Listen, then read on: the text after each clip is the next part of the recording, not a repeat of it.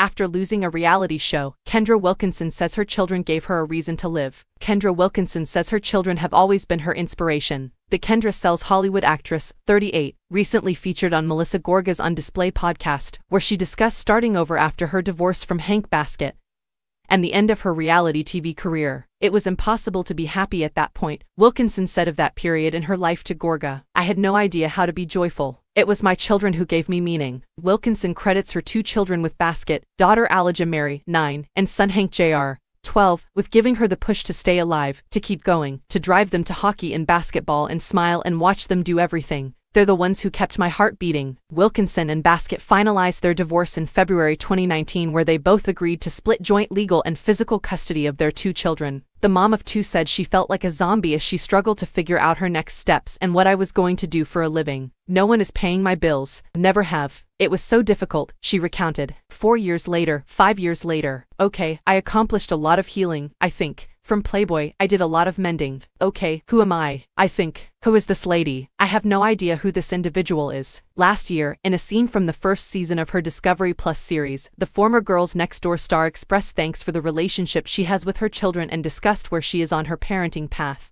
I couldn't have wished for better children. I mean, when it comes to parenting and my bonding with them, it's so sacred and powerful, she remarked. If there is one